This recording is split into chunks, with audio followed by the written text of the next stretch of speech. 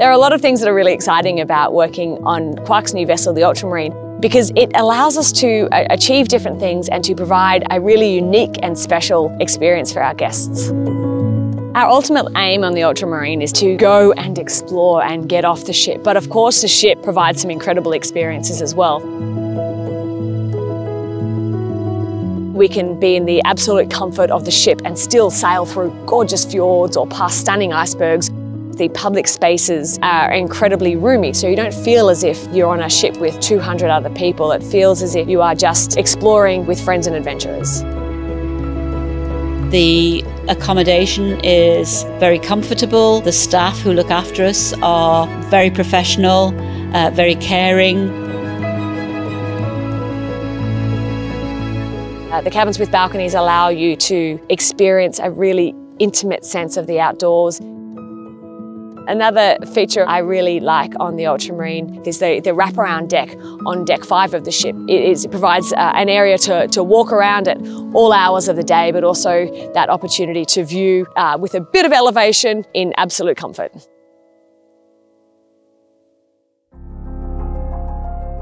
A day on board with Quark Expeditions is usually full of activity. It usually starts with breakfast and then mostly an excursion off the ship. The ready rooms are really fantastic. They're in the right spot. They enable you to go from the comfort of your cabin down to deck 2. You can get ready for your adventures and then walk such a short distance to actually step out and get out in nature. We also have a rapid deployment of Zodiacs and get our guests in those Zodiacs and take those experiences much quicker. On the Ultramarine, we have so many different ways to explore the world around us, and that is by air, by land, or by sea. Having the helicopters at your disposal is a game changer. To see things from the ship is one thing, and it's beautiful. And then you get in the helicopter and fly up thousands of feet and over glaciers and mountains. It's completely unique. Being outside, obviously, you can get a little bit cold. It's lovely to come back to the ship, which is really cosy, always really nice and warm. You can drop into the sauna, have a steam, and there's a range of body treatments and massage treatments. It's such a luxury, especially after working out in the gym. You're living for a week with other visitors from many other countries. And I think these polar expeditions in particular draw a very interested and educated group of travelers.